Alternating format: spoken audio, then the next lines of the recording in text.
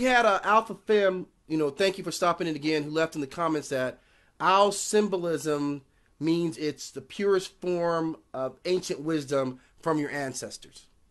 This is absolutely true. Okay, and so the first thing I really want to bring out in this particular show is to inform the audience and people about them. Yes.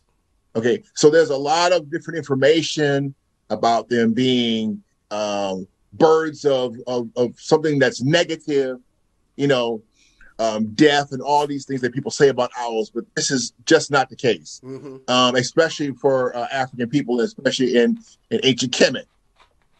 So that's not the case. But of course, people take the symbolism in different cultures, right? And they would express that bird to their culture, right? And it's understandable, but that's not the bird in its totality, right? Right. So we want to be able to talk about it from this perspective.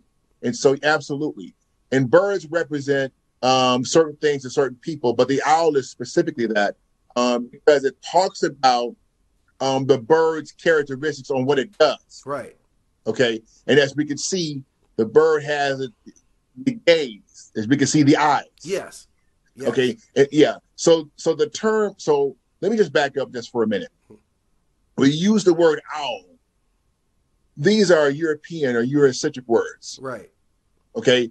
Owl, they have different names for different types of them. There are over 250 different species of owls.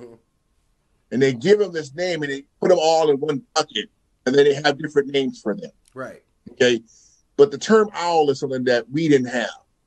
We use the characteristics of owls, the behaviors, right? And for us, it's spirituality. So we didn't call them those names. That was given to them, right? So everybody knows them as an owl. Yes. Right? Okay. So, but it actually means seeing one. Seeing one. Okay. Or one who sees. Okay. Absolutely. Okay. So, and that's what they're known for. And that's exactly what we understood them to be. So being a part of the ancestry is 100%. Absolutely. Yes. Yes. 100%. Yes. I mean, it's one, the